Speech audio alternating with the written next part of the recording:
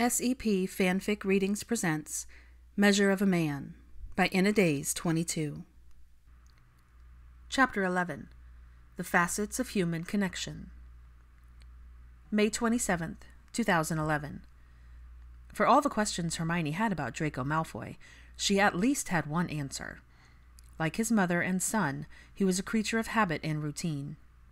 Malfoy was staunch with his morning swim, particular about how he spent his time during tea, uncompromising when it came to his rituals, surrounding crosswords and reading the morning paper. But at the same time, he wasn't too rigid, able to compromise. Hermione's presence had made him adjust his routine slightly, even if only by force. Now it had been expanded to include gruff greetings, toleration for whatever tea she had made, and conversation. The surface of this man remained true to the person she knew he once was, right down to his attire and the way in which he parted his hair. It was an odd thought, considering that there was much more to him, a deep chasm of intricate thoughts and reasons behind his actions, and all the pieces that made up his identity. Hermione was barely skimming just beneath the surface, just beginning her quest to understand who he was now. But this morning represented a shift, a small dip. It was 10 minutes past 7, and Malfoy was still there, showing no signs of leaving. It was, well, first and foremost, odd. He wasn't reading. She could tell when he was. His intense concentration gave him away. Malfoy engrossed himself in whatever he was reading, regardless of interest. Hermione could quietly relate. But right then, his attention went from the paper to his watch, then to her, head tilted as if he had a pressing question that he would not ask. Malfoy went through 3 cycles of this before she realized what was happening. He was waiting. On what, Hermione had no idea. Whatever it was, he seemed to battle back and forth with himself about it while she kept to her task of making Narcissa's breakfast. Buckwheat crepes with ham, spinach, and mushrooms. Healthy and light. She only had plans to make 2, one for herself and one for Narcissa, but Malfoy's prolonged presence left her needing something to do, so she made a 3rd, packed it into a glass container charmed to maintain freshness, and placed it next to him. The glass clinking against the granite broke the silence. "Breakfast. I made an extra." Hermione shrugged. "You can leave it if you'd like. I've noticed you only drink tea. I've never seen you eat a meal before leaving, except for your protein drinks." That was odd, too. "That's because I don't." With 2 crisp actions, he folded the paper and checked his watch one last time. "What are you waiting for?" It wasn't a question she had intended to ask. The conversation for the morning was long since over, but she couldn't help herself. Malfoy was so off course that he was throwing her off too. "Nothing." Obviously a lie. "I have an inquiry in 30 minutes with Chief Warlock McLaggen. My 3rd. Hermione cringed. 3rd? Tiberius must have been very suspicious, or very paranoid, or both. But she remembered who she was speaking to. Draco Malfoy, whose reputation for being on the wrong side of every war had preceded him.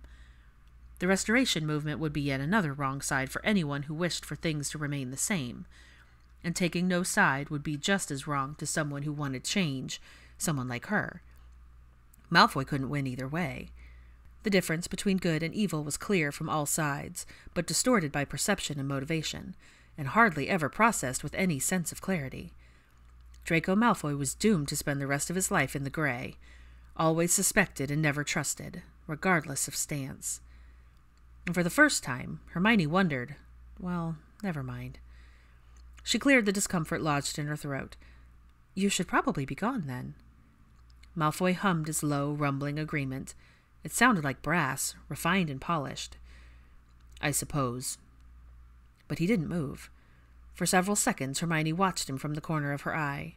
Not yet ready to eat, she sipped tea and catalogued her thoughts. Malfoy's reputation was limited by what others thought of him. Preconceived notions, not who he was.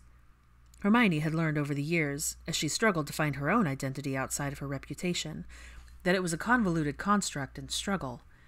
People were in a constant state of flux, shifting and evolving. Hermione wasn't immune to it, and neither was he. The thought weighed so heavily on her mind that the warning slipped out unchecked. "Don't drink the tea." A single blonde brow rose above the rim of his glasses. "Did you?" "No, I just thought—" "I'm an occlumens, Granger. I can withstand Veritaserum. He doesn't know this, and it's not in my file." Harry had mentioned that Malfoy had been trained ages ago, but the knowledge had been lost to time. That it wasn't in his file, well, that was definitely a violation, but also none of Hermione's business. She wouldn't judge, as most of the Wizengamot's activities and interests towed the proverbial line. Lack of precedent left them with too much control. "So you know about his tea?" "It's an open secret," which was just as disturbing as Malfoy's overall ambivalence about it. But then she remembered what he had said in Harry's office and forced her many opinions down. "I'm certain a lot of secrets have come out, just not the ones he wants." A ghost of a smirk played at his lips. Then he looked at his watch. Again, Malfoy frowned. Hermione couldn't tamp down her rampant curiosity. "What do you know about the movement?" "Its existence." He looked at her hard with a strange combination of accusation and resignation.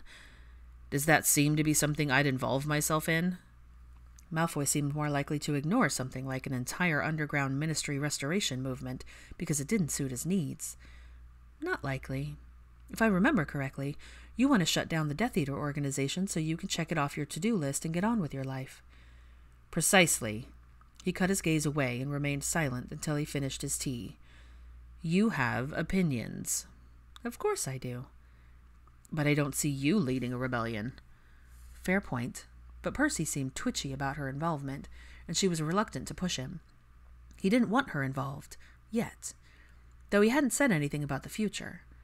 Percy chose each of his words carefully, crafted what he wanted someone to know, and omitted anything even mildly extraneous, which is why she paid close attention to even minor updates on his progress. She tasted her tea. "I certainly know more about it than just his existence." "Is that so?" Not a question, a statement. Malfoy tapped his finger on the granite. "One could argue that restoring the power to the minister won't change everything."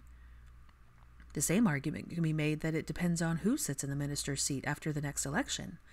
The best leaders are great teachers. They can bring about change through compromise, have an eye towards the future, and build those up around them because of it. They're humble and genuine, firm but never to a fault. They follow an ethic of responsibility to their people by creating the best possible future. I can think of a few people like that I would willingly follow. "Oh?" It didn't sound like interest, yet it wasn't apathy. Malfoy put everything he'd brought with him aside in a move that made it clear Hermione now had his attention, and he had hers. "Who?" "I thought you would want to talk more about my idealism, or at least argue that no one person exists that fits that role in its totality. In fact, I can think of at least 3 more fitting responses to my statement than your question." "I suppose you're right." Malfoy shrugged in consideration. "I do have more opinions on that matter concerning your odd blend of idealism and realism, not to mention the fact that you should keep them separate. Unfortunately, though, I don't have the time to argue with you today, Granger. It'll have to be Monday." "Did you just schedule an argument?" He glanced at his watch again. "It appears I did." 15 minutes after 7. Less time until his inquiry, yet he still didn't move. Malfoy did, however, glance at the doorway surreptitiously, in a move she calculated much like most things concerning him. Not that she understood the meaning, but she knew just enough to understand that it meant something. Malfoy was the sort that did nothing without purpose or cause.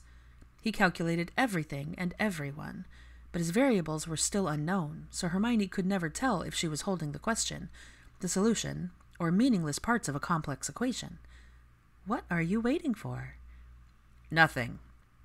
An obvious lie, but Hermione was beginning to learn when to press harder and when to release, at least with him.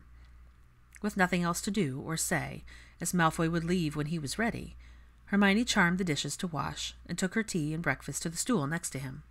At first, she usually stood across the island and silently read and answered his crossword upside down until he realized what she was doing and scowled. Malfoy's folded prophet was closest to her, and an article caught her attention with just one glance. "They're building an aquatic sanctuary for rare magical creatures in Berlin and giving the public the opportunity to observe and learn about them." It looked like it would be an offering protection for those whose homes were being destroyed by humans. "I saw." Malfoy pushed the paper in her direction, granting her permission to take a look, which she did, reading the article thoroughly until his next statement stopped her. "I despise aquariums. Animals belong in the wild. But they're providing a safe haven. In a tank. Better than danger. Fish like the tank. It's all they know. No, they live in a tank because humans don't give a fuck about anything. You call it a sanctuary, but the way I see it, it's just a place where the same people who destroyed their habitats can observe them for a special rate of 1 galleon and 5 sickles on weekdays. It's disgusting. When he put it like that, the idea soured. There's nothing glamorous about living in a cage. He was speaking from personal experience. The more she learned about the archaic, pure-blood culture he was born into and expected to uphold the ideals of, the more Hermione found herself quietly agreeing with him. His tank was pristine, but there was only room for one. It was too cluttered with duties, so clouded that it made it hard for him to see the things the way Hermione or anyone else could from the outside. But in thinking about his tank, she was forced to think about her own, that she removed herself from years ago. It called to mind all the expectations that had driven her into the ground, and her own skewed perceptions hadn't changed until the excess was removed. Her clutter was different than his, of course, filled with expectations of greatness and stuffed with the work thrust on her simply because of her status as a hero, reputation as the brightest, and potential to lead. "I suppose you're right," Hermione said finally, turning the paper over so neither could see the article. "But you're also wrong." Malfoy's eyes held hers like a magnet. "Oh?" "Just because you're born in a tank doesn't mean you're condemned to one forever. If you want to be free, free yourself." "That's easier said than done when—" He stopped himself, but he finished it in her head, pieced together from the odds and ends of conversation she'd had with others. "When the tank is all you know." "Oh." She could only manage the one word, but Malfoy's discomfort morphed into something physical that stirred something inside of her. Not because it was a new topic.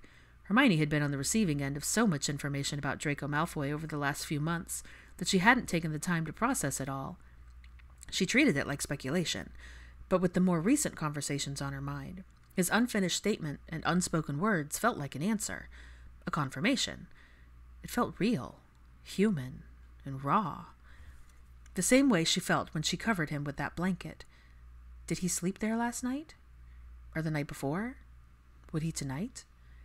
Those questions were on the tip of Hermione's tongue, and she spent so much energy choking them back that something else slipped out.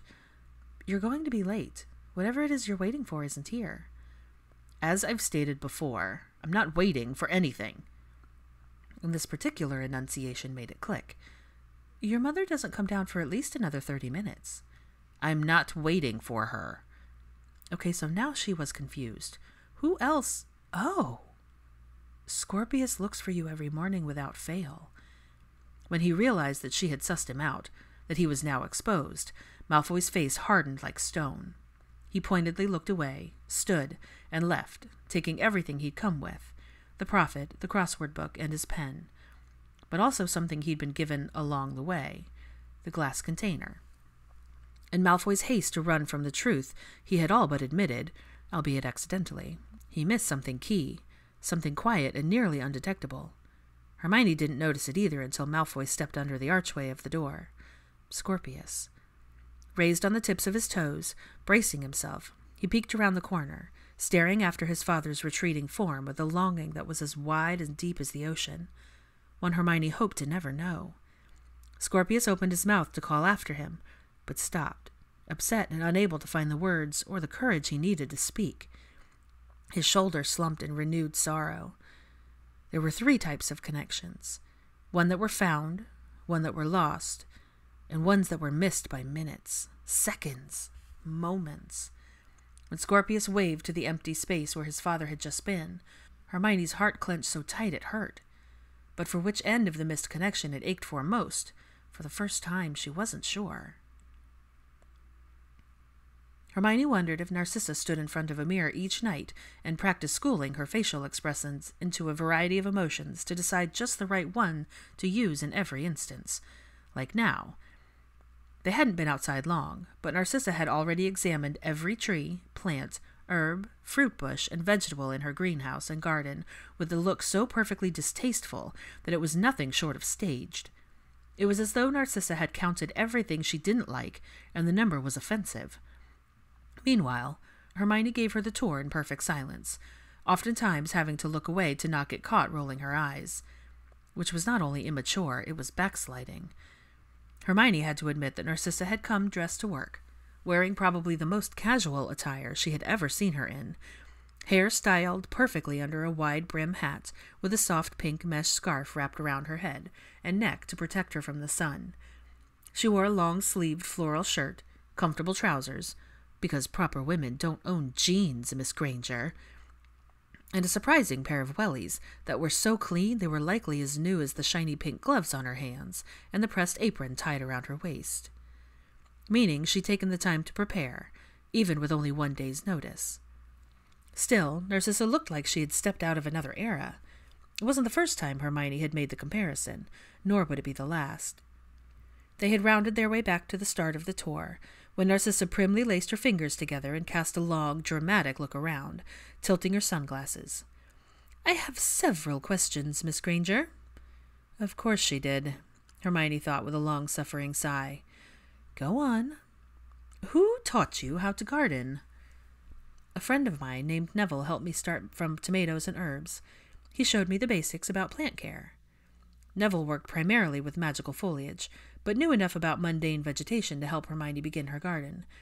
"He's an absolute genius with magical plants." Narcissa looked around with a tight frown.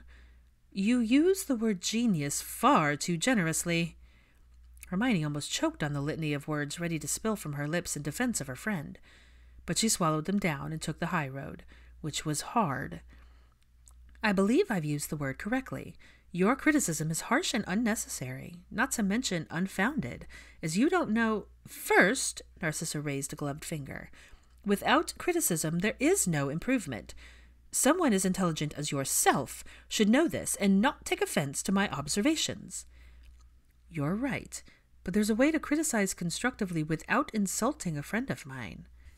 And someone who had been essential in helping her find normality through the outlet in gardening planted the seeds in the form of words that led to Hermione looking into healing as a career alternative.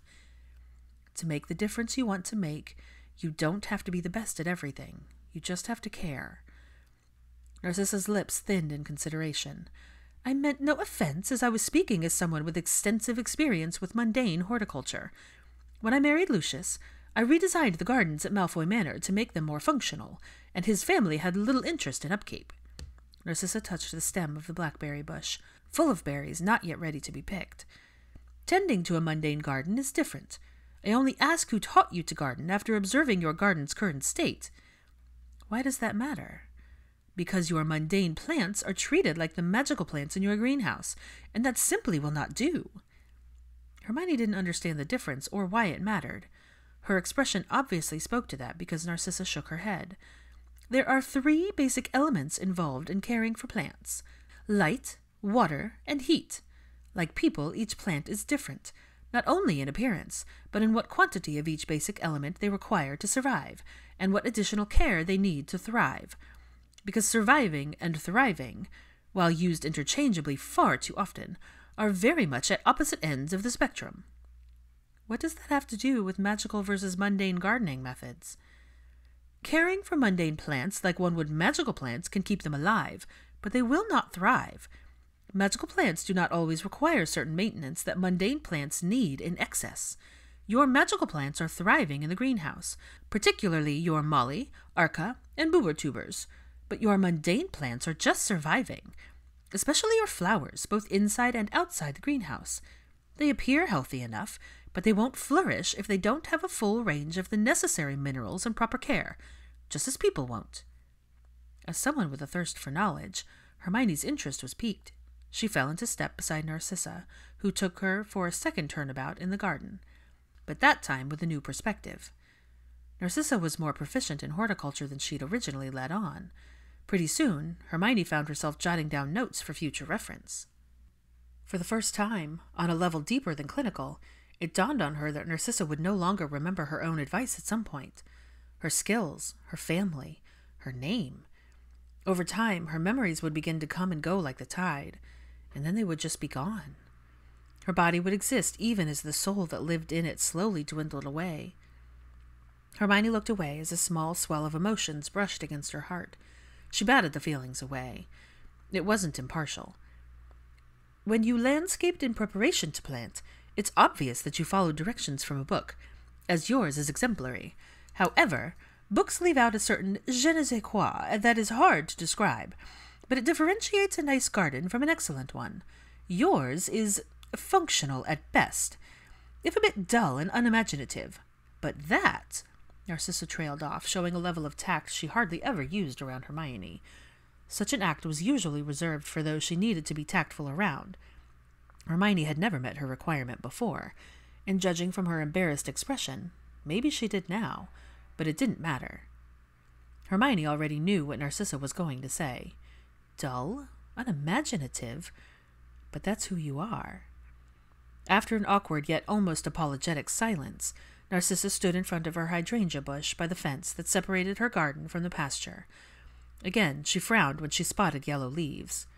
Do you prune with magic? No. Good. You shouldn't. She paused and properly lowered herself to her knees with a certain grace that could not be taught. She touched the base of the plant, removing blooms and leaf debris. Your hydrangeas are suffering from moisture stress, either too wet or too dry. It rained 2 nights ago, yet this is already parched. Perhaps the debris here was blocking the water from getting to the roots, which account for the yellowing leaves. I thought that a little debris would make a good compost. For other plants, yes, but not hydrangeas. What is good for one is not good for all. You should also consider clipping these old stems to allow the plant to breathe. I can do that, or you can.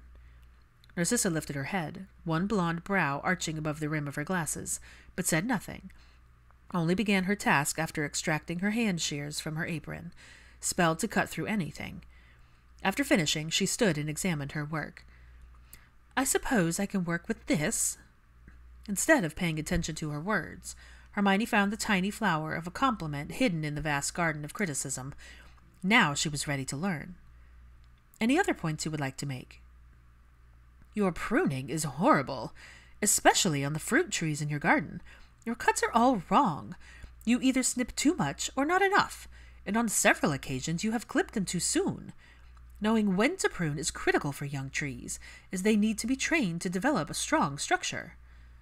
Trained. There was that word again, niggling at her, calling forth images of little Scorpius standing at attention, with a serious expression on his face. The boy who never smiled, only watched and held everything inside, like his father. Hermione snapped back to focus only to find Narcissa casting a look at her house. Her security guard stood just outside the door, probably bored. There really had been no reason for their presence today, as Hermione's words practically guaranteed her safety. But they had their orders. Miss Granger, I find myself curious about something. That tone made Hermione inwardly cringe. Oh? Merlin. Conversation starters like that never ended without tense discussions. Recent common ground aside, tensing was only a natural reaction. Progress wasn't linear, nor was it one-dimensional. It was full of twists and turns, ups and downs, backtracks and loops that would eventually lead to where they were supposed to end up. Or maybe it wouldn't. Perhaps they would get to a point where they were both comfortable with the balance. Or discussions about their differences would be their normal. You have a rather large home for someone who is unmarried and lives alone. Narcissa cast a sidelong glance back at Hermione. While lovely, I cannot decide if you intend to rectify that. However, given your liberal views on marriage and the fact that you live in virtual solitude, I have concluded not. Hermione rolled her eyes. I don't owe you a response, as it's none of your business, but my opinions on marriage aren't indicative of whether or not I intend to marry at all. That's quite short-sighted of you, but... Hermione bit her own tongue. But the sharp look she received in response made it clear that Narcissa knew her next words. But that's who you are. Narcissa frowned. It is expected for a woman to give up her home when she marries. You have settled here. At least it appears so from the parts of your home I have seen. It does not seem likely that you would be able to give this up. Additionally, it would be quite hard to transfer a vegetable garden of this magnitude. Or my future husband can live here. Oh, it is simply not proper, Miss Granger. Narcissa's laugh mocked at her in sentiment. How can he be head of a home that isn't his? Because we are partners in life, and what's mine is his. There is no room for pride or ego in love and respect. You say this now because you don't know. I'll always say this because it's what I believe. Hermione took a deep breath. Just like you have your beliefs, I have mine. I don't necessarily agree with yours, but I don't dismiss what you say simply because I find it antiquated and regressive. You shouldn't dismiss mine either. As we continue working towards compromise, you should try to understand me, just as I'm trying to understand you. Hermione couldn't see her eyes, but felt them weighing heavily on her. Why are you concerned about whether I'll marry? As I often tell Draco, it is not good to be alone. I have friends and family. I have my work, and I love that I work on an individual scale. I have my home in this vegetable patch and a great appreciation for myself. I don't seek outside validation. I'm content. But are you happy? The question stuck out like a thunderbolt, but Hermione didn't react, didn't answer. I often find myself wondering how you manage to keep everything together. Narcissa removed her sunglasses, tucking them into her apron. You cook for me, prepare my potions weekly, and monitor my condition while keeping detailed records on the progression of my disease, one that you don't even specialize in, and researching the nature of it. You frequently consult with other healers to make sure that you are providing the best care. Additionally, you have this garden with chickens and a home much too large for one person. You still work at St. Mungo's doing floater work, attend dinners with your parents, host gatherings with your friends, and you make yourself available whenever anyone needs anything, according to Pansy. How much time do you make for yourself, Miss Granger? The question, while soft, had a hint of genuine concern that matched the look in her eyes. I make time. Some. I just like keeping busy.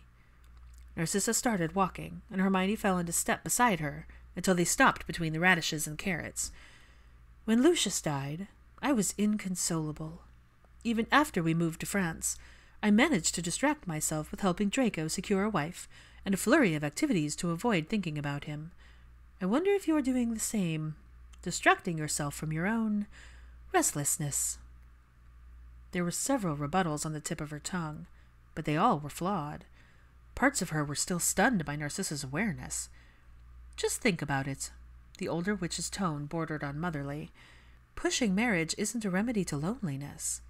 The thought was so strange that Hermione snorted. Then she closed her mouth, flushing first in embarrassment, then wincing at the fact that she'd admitted having a problem. Out loud. To her patient. In the middle of her garden. Maybe Narcissa hadn't noticed. One glance told Hermione that she absolutely had. Perhaps you are right, and it is not the answer. But maybe finding someone who understands you is. Hermione processed her words as she cleared her throat and looked away, awkwardly pulling at the end of her braid. After trailing off, Hermione brushed away a leaf that had gotten stuck in Narcissa's hat. We should get started working on the garden. Any other critiques? Even her patient's critical appraisals felt better than the current hollowness inside her ribs. Narcissa led the way down a row of vegetables nearly ready for harvest, then turned back to Hermione, who was clinically monitoring her gait. Overall, your garden is lovely, Miss Granger. Healthy, despite errors due to inexperience. Narcissa readjusted her scarf. My criticism seems harsh to you, as it appears you have worked quite hard to cultivate this land, but I cannot help but examine with a sharp eye geared towards improvement. Which was fair. Her words were also laden with double meaning. That being said, your garden needs proper and correct attention. That is, if you are willing to learn from someone as old-fashioned as me. She was, and with a short nod, it began. Time passed as they worked alongside one another. Narcissa taught her tricks she'd learned while cultivating Malfoy Manor's gardens. How to cut, where to cut, when to cut. She showed Hermione the result of her errors in split branches and prematurely dying leaves. They pulled weeds, and Narcissa showed her the difference between healthy soil and its dusty, barely living counterpart. It was a humbling experience that could have gone a lot differently had Narcissa's tone been harsher, had Hermione been stubborn and unwilling to listen. But it had gone well.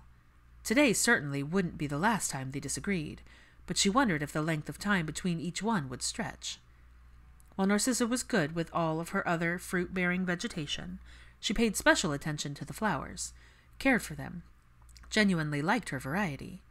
She had more specific instructions and ideas on which she should plant for added pollination, and she knew just the place where they could go, a place that would require Hermione to extend her fence at least a meter out. Not feasible now, but it was something to consider. Before she knew, the recommended hour had passed, but Narcissa wanted to finish weeding the row of the broad runner beans before she stepped for the day. Hermione noted the color in her cheeks, the healthy glow of satisfaction. Despite the sweat on her brow, she looked far more relaxed than she had seen her after each of their walks combined. Happier. Everything shifted in the blink of an eye. Narcissa stood to her feet, but stopped short as she looked past Hermione and tilted her head strangely. "Miss Granger, you have said in the past that if I believe I am having an incident, to inform you immediately." Hermione dropped her notebook and rushed to her side, reaching into her pockets and finding a cloth to wipe the sweat from her brow. Narcissa looked visibly shaken, but more than that, she seemed confused. Visual hallucinations were a common symptom of her disease, and there were so many ways to handle one, but Hermione settled on a tactic she knew would work. Hermione kept her voice calm, speaking in soothing tones. "Narcissa, tell me what you see." "I always see Lucius." A chill shot up her spine as Sack's words played in her mind, her comforting presence. Her voice seemed far away as she stared on, taking an unconscious step towards the hallucination. "But it is not. Lucius has been here all along, all day." Now the question of what else she kept to herself lingered. Suddenly, meeting with Malfoy was of utmost importance. She couldn't delay. But right then, Hermione walked alongside Narcissa as she slowly approached her mirage. In front of the chicken coop, where the three were still running around, Hermione made a request only her patient could hear.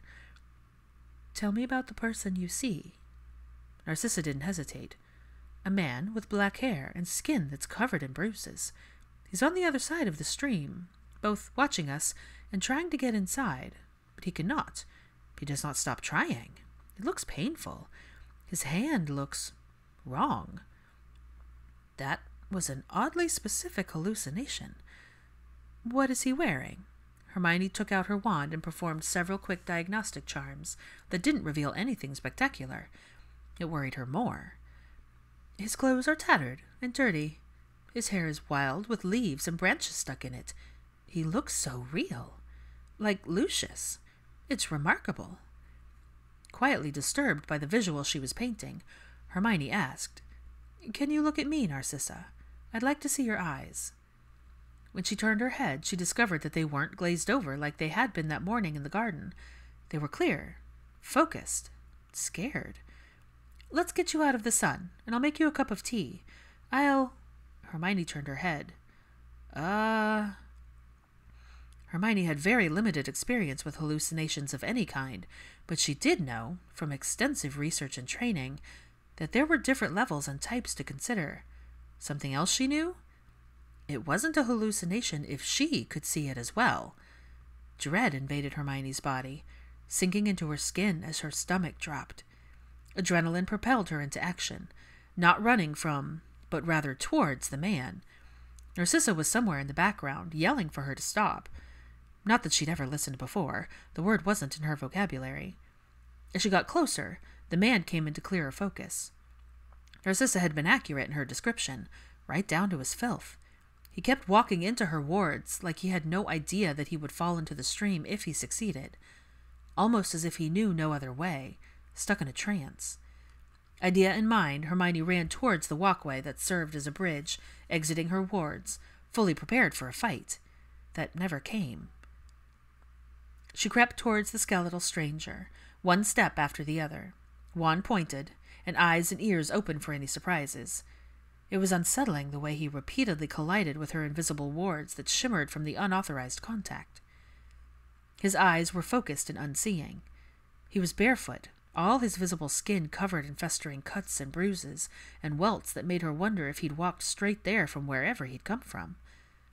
How had he gotten through her diversion wards? "Who are you?"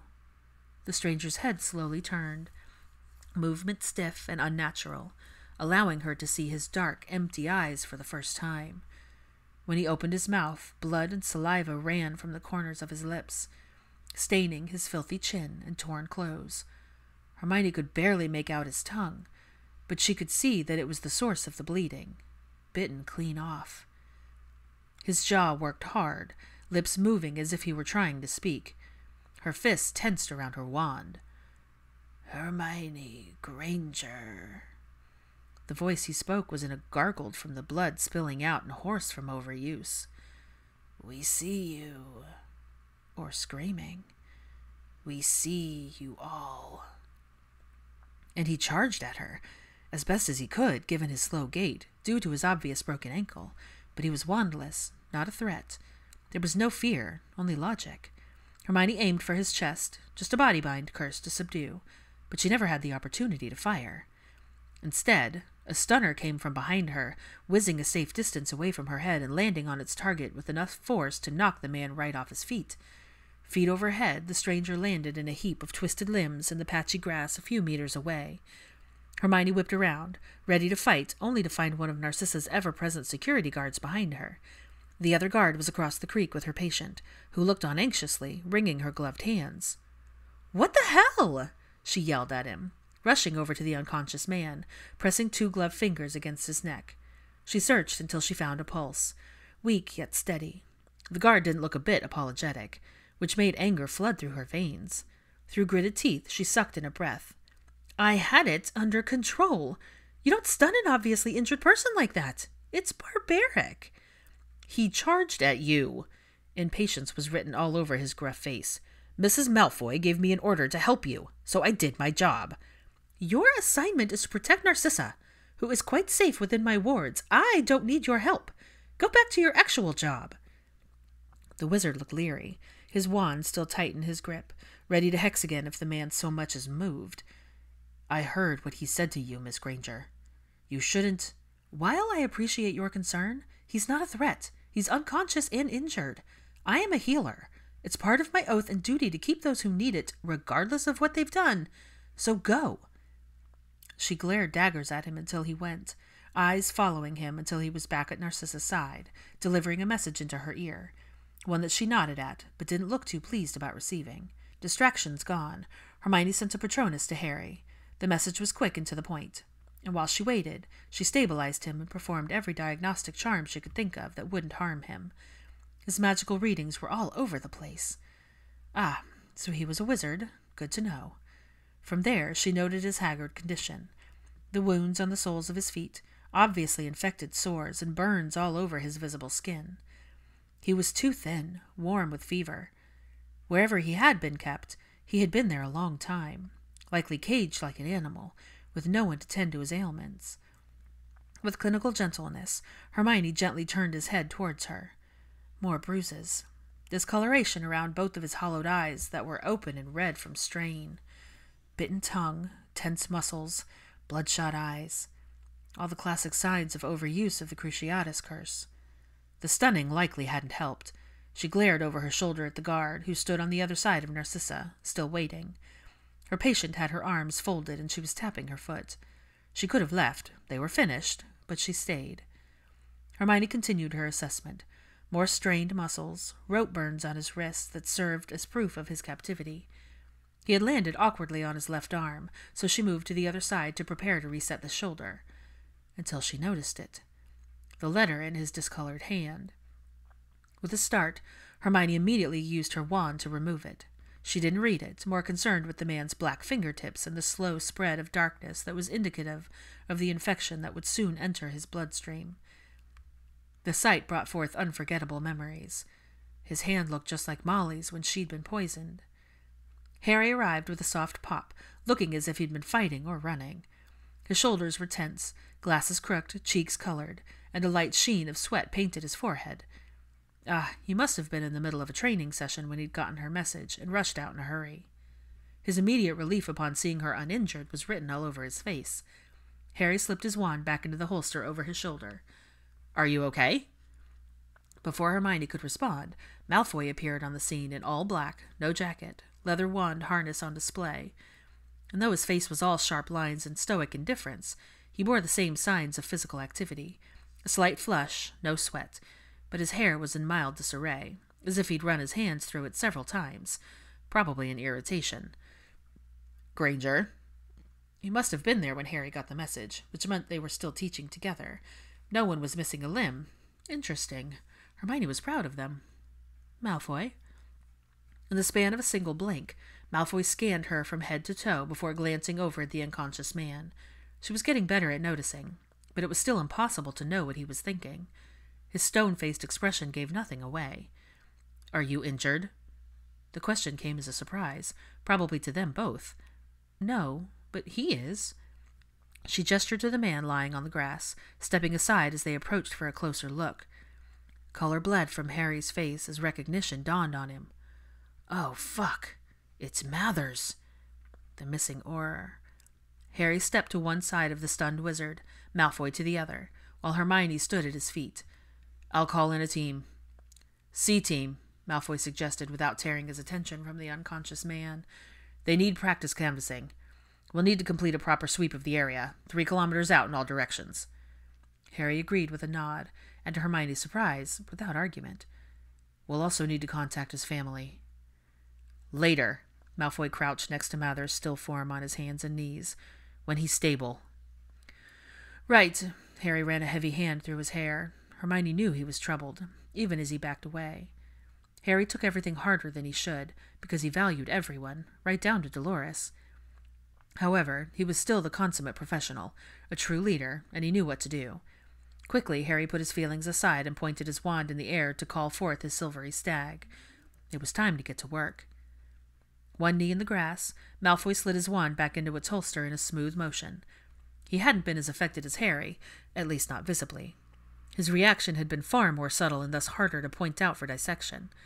The first clue of his inner workings came from the simple fact that Malfoy seemed unsurprised by the brutality. Hermione noted nothing beyond indifference in his clinical indifference. Do you know him? Not like Potter. Hermione knew what he meant. Being an Auror, well, now the head of the Auror's office, was Harry's career. Something he knew he would be doing for a long time. He had always made it a mission to know every person who worked for him. Families, birthdays, hobbies. This assignment and collaboration with the task force was just that, an assignment. It was about the people who went from assignment to assignment with him. They were important. Malfoy, from what she could ascertain, was different. No surprise there. The people who worked under him were just that, people.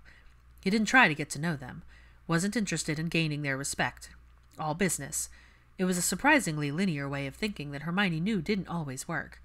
His detachment, in addition to the fact that he was Draco Malfoy, was likely why everyone deferred to Harry, and also why he didn't seem to care. I'll see that he's transported to St. Mungo's, Hermione said just to end the odd silence. When he wakes, he'll likely need to be questioned. Malfoy said nothing as he examined the man's injuries. Looks like the work of the Carrows. They're particularly heavy-handed with the Cruciatus curse. They also think setting captive loose in the forest without a wand to hunt like prey is a perfectly acceptable form of entertainment. She had the wisdom to think before asking how he knew about such barbaric acts. Did he say anything to you? Hermione gulped. My name. That didn't bother him at all, so she told him the rest. We see you all.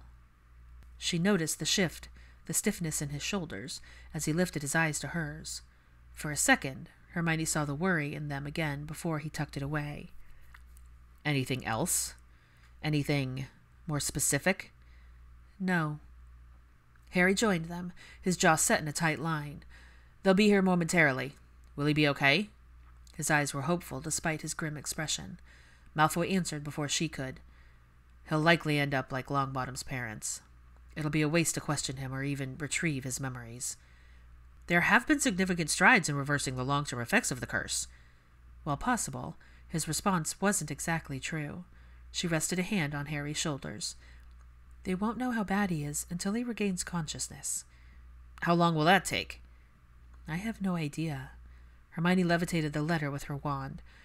This was in his hand. It's poisoned, and while I didn't read it for obvious reasons, it looks the same as all the others. His hand looks like Molly's. It has to be the same poison. Malfoy didn't hide his confusion. His eyes cut back and forth between them as he tried to put the pieces together. Harry heaved a sigh, and Hermione tried to fill in the gaps. It's a slow-acting poison that is fatal if left untreated, for I'm familiar with it. That's right. sacks. Still, there was so much tension and finality in those 4 words that Hermione left it alone. "Do you still have the antidote?" Harry asked. "I have 1 vial that will have to do for now, but I can make more.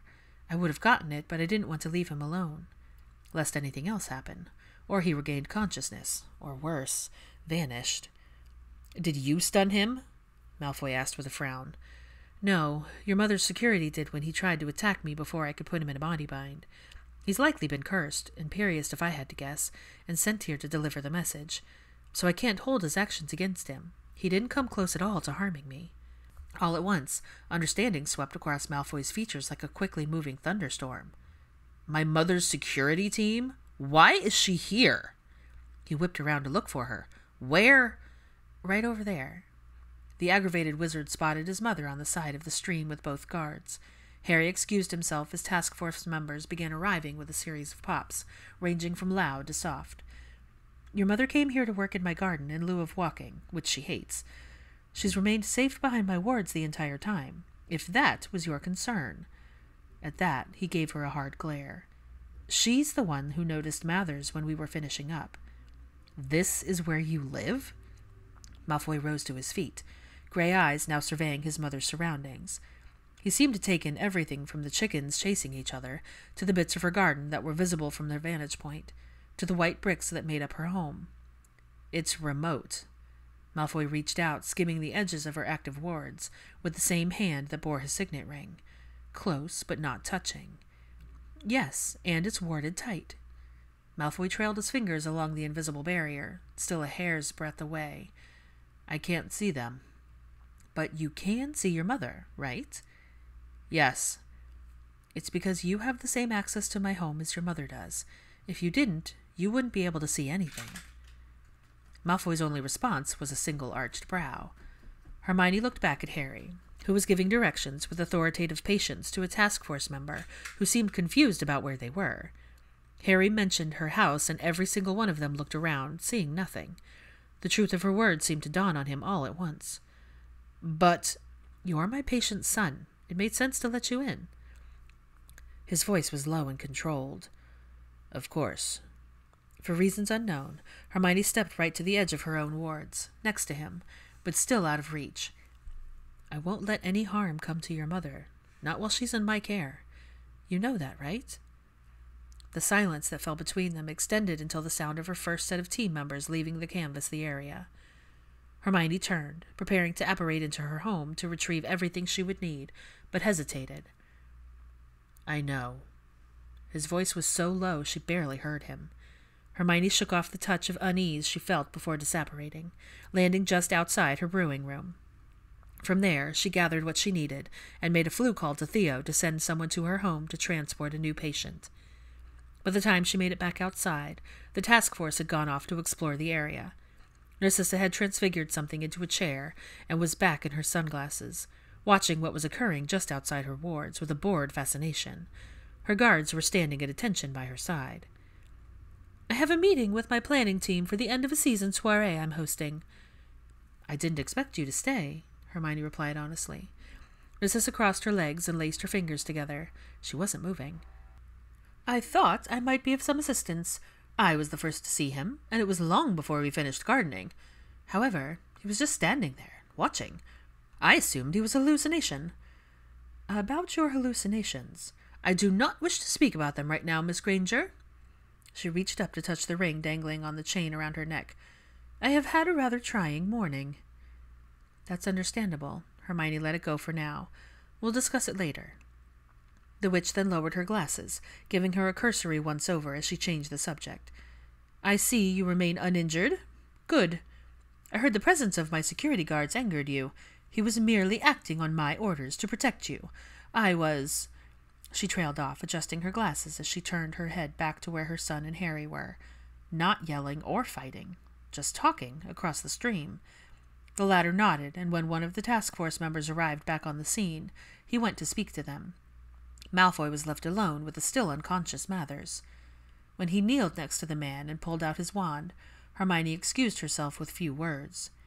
After a small tug, she appeared across the stream at the still unconscious man's side, with Malfoy. Immediately she noticed the blood around his mouth and chin had been cleaned. His eyes had been shut, and there was a steady rise and fall of his chest with each breath.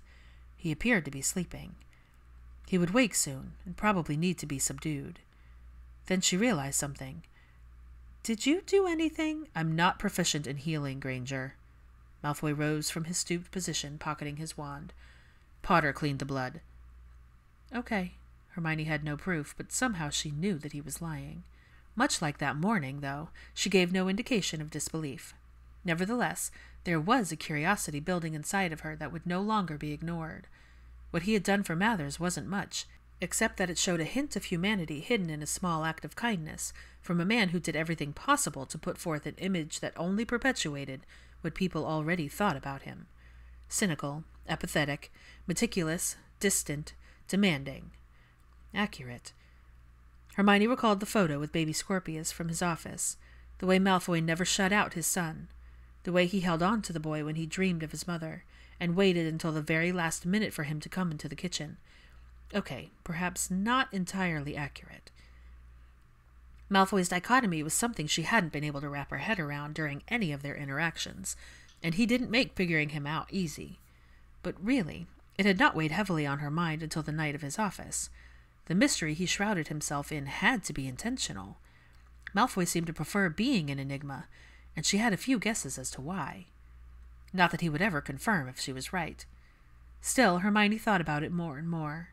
The only solution to the equation of him was his behavior provided him true privacy, as well as a measure of control. Everyone, friend, foe, or stranger alike, thought that they knew Malfoy well enough to predict what he would say or do in any given situation, leaving him the opportunity to either prove them correct or not. It was always his choice. But it was becoming more and more apparent to Hermione that he hadn't been afforded the opportunity to make many of those decisions for himself, much like his son. Her solution had made sense, in a way, but it begged the question of who he actually was. That had been the constant niggling thing at the back of her mind that reared to life whenever he did something unexpected, or even something expected. Hermione cleared her throat. "I called Theo. He's sending a—" Right then, Susan appeared, followed by two Mediwitches Hermione knew only by face. Malfoy stepped away from Mathers and left her to it. In no time she had explained the situation, detailed the diagnostic charm she'd performed, and handed them the potions. Hermione left them to set up the transport. Duty finished, she approached Harry and Malfoy, who appeared to be having a discussion. When she moved closer, they both looked as if they had been waiting for her to join. Hermione furrowed her brows. "What?" Narcissa's memory of what she witnessed. "Ah, yes. She told me that she'd noticed him before she said something. I was wondering how long Mathers had been there, if at any point she had seen him from the corner of her eye. Is her memory safe to extract?" Harry shot an uncomfortable glance in Malfoy's direction. The man remained inscrutable as ever. She frowned at him, but turned to her best friend, who awkwardly rubbed the back of his neck. "I only ask because of her dementia, Potter," Malfoy snapped so suddenly Hermione jolted. Harry glared at Malfoy, his jaw clenched. "I was trying to be sensitive, when you don't have to be. Not around me. I'm well aware of my mother's disease, and Granger is her healer. She doesn't need your pity." He spat the last word out like it was poison. "I'm not pitying her. Before it devolved into an argument, Hermione mediated. "You can extract the memory, Harry. It shouldn't be an issue." And it wasn't. Except, when asked, Narcissa looked at them individually for several awkward seconds before she frowned. Memory of what, exactly? If Hermione noticed the slight way her son's face fell, she wisely kept it to herself. On the ride home from King's Cross after first year, Hermione told endless stories about her time at Hogwarts. Naturally, she left out the bits about ill-advised late-night detention in the Forbidden Forest, two-faced Quirrell, and any part where she'd nearly died. If she told her parents everything, they'd never have let her return to her true home. When Hermione explained sorting, about the possibility of being given a choice, her parents had asked her to sort them, just for fun. For her dad, her answer had been automatic. He was the quintessential Hufflepuff with all of the characteristics: loyalty, fairness, impartiality, patience, and modesty. Her mother had been harder, but ultimately she decided on Gryffindor.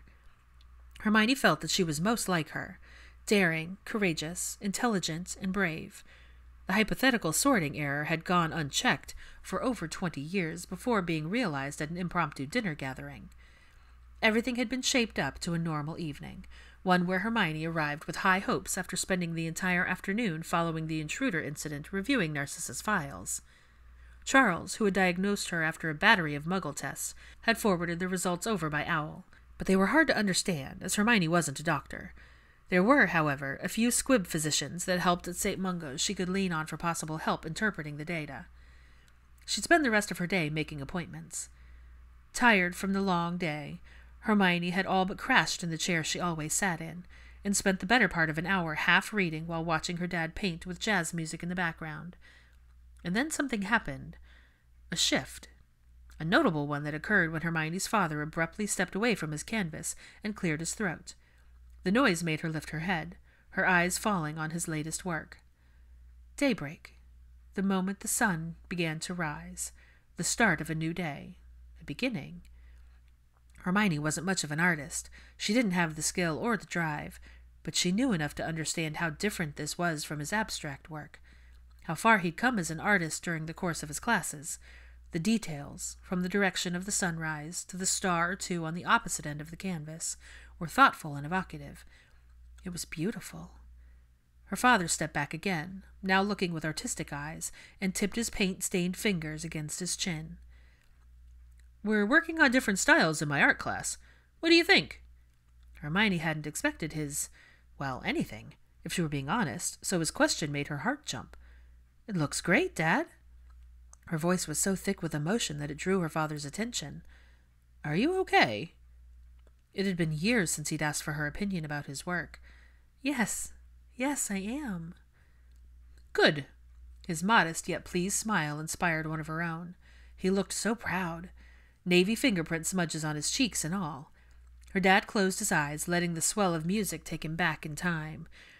"Dizzy sounds great tonight, doesn't he?" Hermione wasn't keen on the music, as it had long been reduced to background noise for so long, but she was a fan of her father. "He really does." His smile only grew. That feeling of hope and optimism remained until her mother called them downstairs for dinner. Then it died a fiery death when she spotted Ron sitting at the table with her mum. Her dad stopped short at the sight of him, clearly puzzled, but greeted him with kindness nonetheless. "Good to see you again, Ron." "You too, Mr. Granger." As Hermione blinked in confusion at the sight before her, two things dawned on her. First, her mother's invitation had been a trap. Second, the woman who'd given birth to her was actually a Slytherin. Cunning, resourceful, ambition, determined. "Ron stopped by to say hello." Her mother flashed a warm, dramatic smile as she gestured to their guest. "And since he was on time for dinner, I invited him to stay. I hope you don't mind." While rolling his eyes, her dad took his seat next to his wife and complimented the meal. Roasted lamb, potatoes, and salad, as he did every day. Hermione already knew the meat would be bland and overcooked at best. She looked at her friend. It wasn't that Ron was a terrible liar. He could lie with the best of them, and look on casually as someone else crafted a tall tale. They had a lot of experience with that, actually. Years. She knew him as well as he knew himself, sometimes even better. And because of that, Hermione knew exactly what to look for. The slight flush and fidget, naturally, but it had been his imperceptible recoil at her mother's words that was damning. It was all the evidence needed to determine that his presence had been planned. Expected. Anticipated. Hermione felt her temper spark, but tried to stomp it out before it could latch. Instead, she smiled. It was a forced and twisted one, thin with barely concealed contempt. "Oh, how—" She trailed off to exhale her next word. "Nice." Because Ron knew her just as well, his eyes widened. He reached for his glass of water and took a long drink. "It is, isn't it? Have a seat." "Ron?" At that, the red-headed man's head jerked up in response. "Be a love and get Hermione's chair." Her dad sat back and watched the show while Ron cringed without looking. He likely couldn't help his reaction, because, as her best friend, he already knew the expression he'd seen on Hermione's face. The dangerous spark shooting from her eyes and a look of perfect disdain. Ron knew better than to follow through on her mother's request, especially if he wanted to see the canaries again. Blue Eyes continued shifting as he scrambled to get himself out of the situation. Hermione watched him with the same fascination Al would watch a worm wiggle in the dirt after a storm before she took mercy on him. "I am perfectly capable of getting my own chair. Thank you." She took the last empty seat. Ron gave her a weak smile. She glared in return. He swallowed audibly. "It's good manners, Hermione. You should never turn down a man's kindness." She was ready to launch into a diatribe for the ages, but remembered where she was and the goal she wanted to accomplish. Hermione closed her mouth, took a breath, and counted to 10, then 20, before she opened her eyes again and plastered on a smile. "What's for dinner?" "I made roast lamb, just how you like it." Today's meal was more of an effort than she'd made in years. "Doesn't Ron look handsome?" Her mum wiggled her eyebrow. Honestly, there was no amount of counting that could stop her from saying something before the end of the night. Hermione's dad sighed with uncharacteristic impatience. "Can we eat now?" "Yes, dear, we can." Dinner commenced, at least for 3 of them. As for Hermione, well, there were a million things she wanted to say, and not all of them were nice or in line with her ideal temperament. In her attempt to stifle herself, she only made matters worse. Now everything was tangled up in knots, and that were impossible to unravel without disrupting the progress she'd made. Conversation with her dad aside, Hermione had assumed that the irregular invitation had really meant something from her mother, a sign of change or a possible shift in the dynamic she'd worked tirelessly to fix.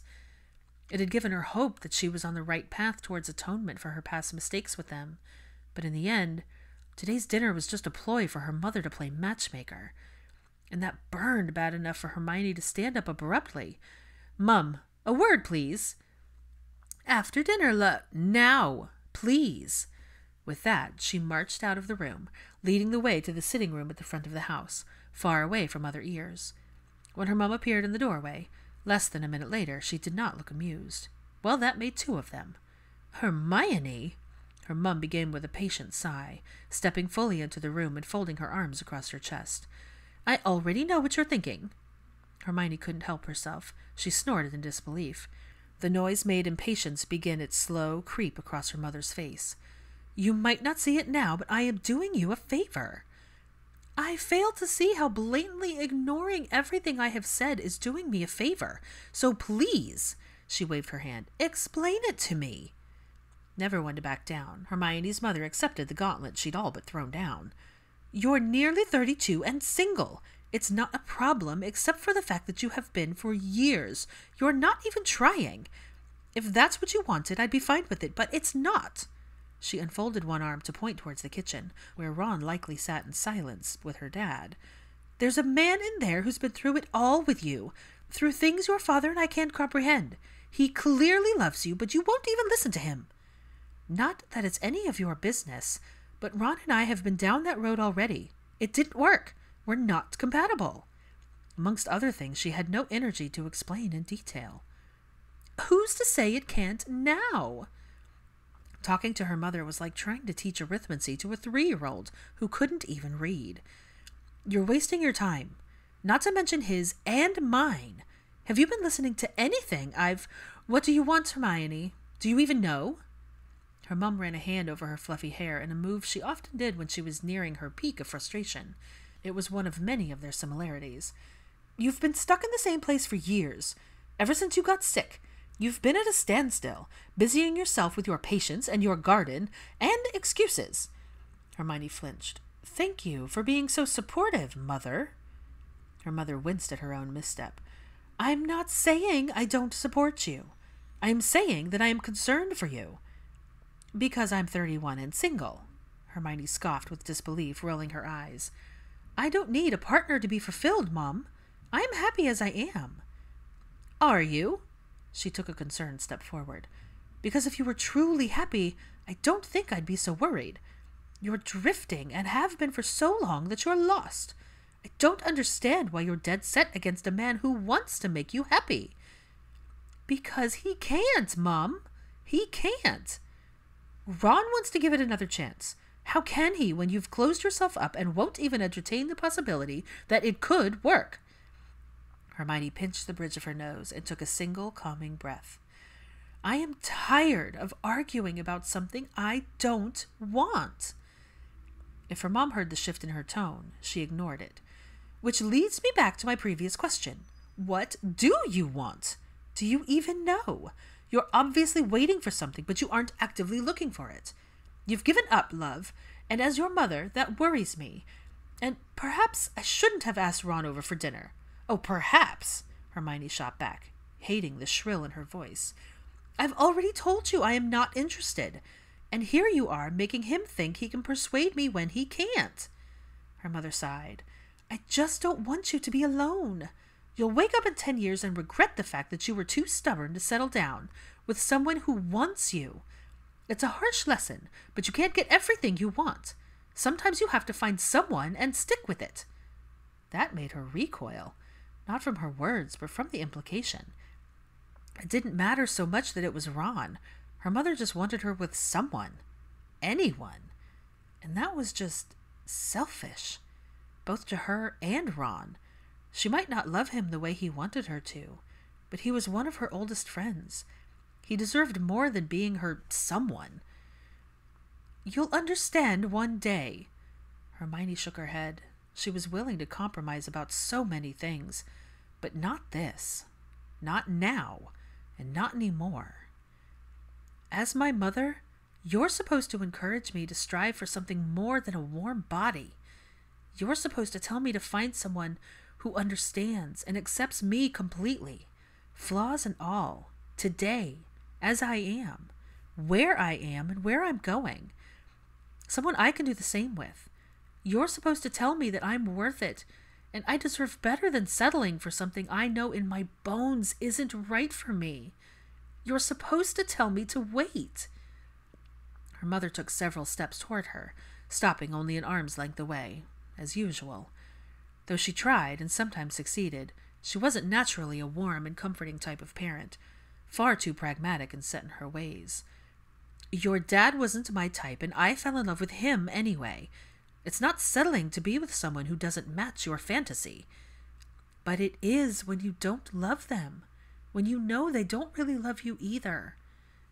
Of course he does. Hermione heaved a sigh. Ron loves the idea of me, but not me. That's not fair, Hermione, and you know it. No, listen. She held up her hand.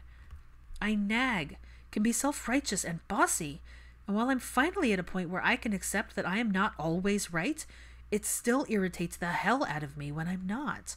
I'm arrogant and analytical. I'm challenging. I've got my own code of ethics where I frown on breaking one set of my rules but not another. It doesn't make sense, but sometimes I just don't. I'm slow to experiment without evidence of success. You're more than all of your negatives, love. I know that, but I also know that these are pieces of me that Ron doesn't like, complains about, and wants to change. And while I'm capable of self-correcting, most days I don't want to, because without those imperfections, without those bits of me that he finds aggravating, I'm not being true to myself. If I go back to him, we'll fight, and to keep a long-term peace, I'll have to play a role. I can't stifle myself like that. I won't. I'd rather be alone than feel like I've got to be someone else. You think I don't compromise with your father? The difference is that you two love each other. Hermione couldn't stop the swell of emotions. Ron loves the version of he imagines me to be, without those pesky flaws he hates so much. But he doesn't work because I'm not her. I'm not who he thinks I am or who I once was anymore. I'm me. Her mother sighed for what felt like the millionth time. I just want what's best for you. You don't even know what that is. Hermione looked away. Dinner's getting cold, and we shouldn't keep everyone waiting. After a gesture to lead the way, and a short staring session that ended without any resolution or any further disagreement, she followed her mother out. The table was as quiet as ever. Her dad was halfway finished. Ron had waited to take even a single bite. When her mother sat down and began eating, he glanced over at Hermione, giving her a series of looks, his way of showing concern. She nodded in return and started on her lamb. Dinner looks lovely. Thank you. Her mother's response was crisp and dry, nothing like the exuberance she'd shown before. Hermione felt bad for being the cause of the mood shift, but she was more upset about the ground she would likely have to make up with her mom after that conversation. Dinner ended up being a quiet affair, layered with tension so heavy it weighed down every interaction. No one could sit still. Fingers drummed on the tabletop, shoes tapped on the tile floors. Forks scraped against the plates. Hermione used the silence to figure out which main ingredient her mother had purposely altered. She'd substituted fresh mint for dried in the Mediterranean mint sauce, which made the texture odd, while noting that the lamb was too well done. Ron chattered on about inane topics to stave off the silence, and her dad went from responding to stealing glances at her mother, who ate with a perfectly blank expression. She didn't say much, but responded to Ron's idle chattel with fond looks, even when the topic was something wizarding that she had no understanding about. All attempts at drawing Hermione into the conversation ended with her mother returning to silence. So after a few times, she reduced herself to little intones, to agree or disagree, all while knowing one thing. Her mother's mood would last through the rest of the meal. And it did. Even through dessert, which was orange honey cake with pistachios. She would have asked for the recipe, but her mother abruptly left to answer a phantom phone call, after serving both her dad and Ron. With a shrug, Hermione plated a piece for herself while her dad watched. Ron wasn't so tactful, but he at least waited to talk about dinner until they had left her parents and were sitting in the grass by the stream outside her house. "What happened with your mom? 'Cause she completely changed after you two got back from talking." "We talked about her meddling in things she doesn't understand." Hermione saw no point in lying. "You, to be exact." "Me?" "If she invites you to dinner again, and I know she invited you this time," he winced, "just do us both a favor and decline." She listened to the sound of slow-moving water and the rumble of thunder coming from the south. "I don't want her to keep giving you the impression that you can change my mind when I know you can't." "Change your mind?" "You're not stupid, Ron." She gave him a knowing look in the dying light of the day. "You know exactly what I'm talking about. There's only one reason why you would accept a dinner invitation from my mother without telling me, and you've had plenty of chances." In fact, just yesterday evening he'd come by, only to find Hermione armed with potions and teas as gifts, on her way to Daphne and Dean's for a visit ahead of the birth of their baby. Ron had gone with her, and lingered until she finished touring the nursery and chatting, accompanying her back home where they watched a film on the telly. Plenty of time to mention dinner with her parents. Ron sighed. His silly ploy at complete innocence was up. "I'm trying, Hermione." He threw a rock in the direction of the stream, and frowned when he missed. "Just like I told you I would. Tonight didn't go so well." Understatement. His next question only hinted at the true scope of his frustration with her reluctance and refusal. "What do you want me to do, Hermione? I want you to stop and listen to me, rather than what you want." She poked him in the arm. "I didn't ask you to try. Quite the opposite, actually. I asked you to leave us in the past." He fixed her with a hard stare, but she didn't flinch, didn't blink until he did. Ron rolled his eyes at her stubbornness, his hair gently blowing in the evening breeze. "Why are you so against me?" Hermione opened her mouth to answer, but he interrupted her, voice soft as his gaze returned to her. "We loved each other at one point." Ron wasn't wrong. They had loved each other through war and the false peace perpetuated by the ministry, through mourning, recovery, and healing, through the thousands of fights and pains in between. Life had been chaotic when they had first fallen for one another, and still, even now, Hermione thought of their time together in the way of first loves, when everything was a first and she had no understanding of the word and its true meaning, when she didn't even know or love herself. For the first couple of years, Hermione thought that love wouldn't be any harder than the war they had just fought and the pain from the losses they had incurred. She thought that love was the answer to all her questions. At that time, Hermione thought love was about being needed, and selflessly putting his happiness before her own, suffering in the name of the word for just the sake of some version of life she wasn't even sure she wanted. It was beautiful in a poetic way, but unrealistic. Hermione grew older, as all people must. She changed. It was inevitable with the life she was living after the war. It wasn't exactly healthy or wise, but at that time, she was focused on the integral role she played at the ministry as their champion. Little did she realize she was actually their pet, running on their hamster wheel, wearing herself thin and going nowhere. Initially, she hadn't sprouted in the right direction, but at least she was growing. But her love for Ron? That didn't grow. It stayed exactly the same. It got comfortable, stagnant, as did he. More than that, what made things worse was that he wasn't interested. He felt that they were doing all right as they were, fights and clashes notwithstanding. As he battled for his top place in her priorities. As she rose in the ranks at work, Ron clung tighter to the person Hermione used to be, the girl from Hogwarts, the girl in the tent, the girl that put his needs higher in the months and years after the war because of the loss of Fred, the girl that made him comfortable due to nothing more than familiarity and proximity. A girl she couldn't be anymore, not only because she had been working too hard to give him the attention he craved, but because Hermione wanted more. Originally, after the death of their relationship, Hermione thought more was career-related, and she wanted to be the champion for those that couldn't defend themselves. She had plans to make the wizarding world a better place for everyone, to work diligently, to right all wrongs and end prejudices. And when they began piling more responsibilities onto her to distract her from her efforts, it made it harder to work on her own projects and propose laws. But she sacrificed sleep and food to get everything done. But the fulfillment she sought wasn't related to her work. Not completely. That was something she'd learned during the hindsight provided by the damage she'd done to herself and the fallout of her carelessness. The mending and restoration had led to more self-assessment in the months that followed her departure. It took therapy, buying a house, and starting a garden. It took becoming a healer, for Hermione to properly heal herself. Not from what had happened, but from all the trauma that she'd been too distracted helping everyone else overcome to truly deal with on her own. It had taken a complete overhaul to become more aware of her identity and reconnect to who she had been before the war versus after, now that the full understanding of how one had become the other. She hadn't determined what the more was, but she was aware of what it wasn't.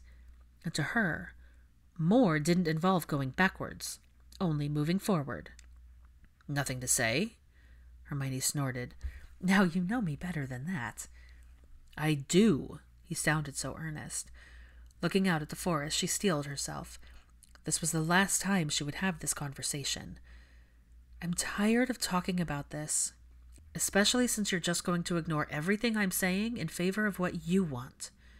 "It's not just about what I want, Hermione. I think you're being stubborn and unreasonable." Ron's undertone of irritation and bitterness burst out into the open, giving his voice to feelings he'd been suppressing for the entirety of their short conversation. "You've never moved on. You've never—" She jerked her head back to Ron just in time to watch him run a frustrated hand through his hair. "That's factually inaccurate. I don't need to be with someone else to prove to you I've moved on. I am sick and tired of having to explain myself repeatedly. I'm tired of you thinking that I have to. I'm not telling you that you have to do anything. I'm just saying that I'm here and I want to try and see if we can get back to what we used to have. I want— Do I matter that little to you?" Her voice was smaller than intended, but full of everything she felt. "You matter a lot to me, Hermione. Of course you do. It's why I keep trying, even though you refuse to give me a chance. That's all I want. One chance." "One chance to do what, exactly? You want so much from me, Ron, but what I want doesn't matter to you. That's not love. That's not what it means and how it's supposed to feel. It's about mutual respect and acceptance without making one person feel less than, without making them feel like their wants are born out of stubbornness. It's about so much more than that. So much more than I even have the time or energy to explain." "Hermione, I know what love is, and I know we had it. We owe it to ourselves, our friends, and our families to— I don't owe you or anyone anything." The words burned their way out before she could temper her own flames. "I only owe it to myself to always be the best version of who I am at every point in my life. I owe it to myself to be happy." Ron lifted his eyes to hers.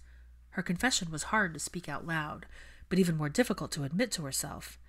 I'm not always happy, Ron. I am restless, and I haven't figured out exactly what I want or what I'm looking for. but I want to. Raw emotion coursed through her, growing wilder by the second. Tears rolled down her cheeks, but she didn't hide them, not from him and not from herself. I want to figure it out. I don't want to settle, and you shouldn't either. You should want more than that. You deserve better than someone who doesn't want the same things as you. Ron said nothing, only looked away. His lips pressed tight while Hermione further opened the door to the parts of her that she had kept private, secret, tamped down during their relationship and in the years following. I want to be seen. I want intimacy. I want a connection. I want to be turned inside out by someone who knows me just as well as I know myself. I want someone who loves me for who I am, and you don't. I can't keep bending and contorting and stretching myself thin to keep the peace and make you happy. I'll snap. Again. She could tell when the memories jumped to the forefront of his brain by the way his eyes went distant. Hermione, I love myself. I know my value and identity. Maybe I'll find what I'm looking for. Maybe I won't. But I'll wait the rest of my life before I settle for anything less than what I deserve. And I deserve to be loved correctly, or not at all. If it doesn't set your soul on fire, it's not worth the burn. C. Churchill.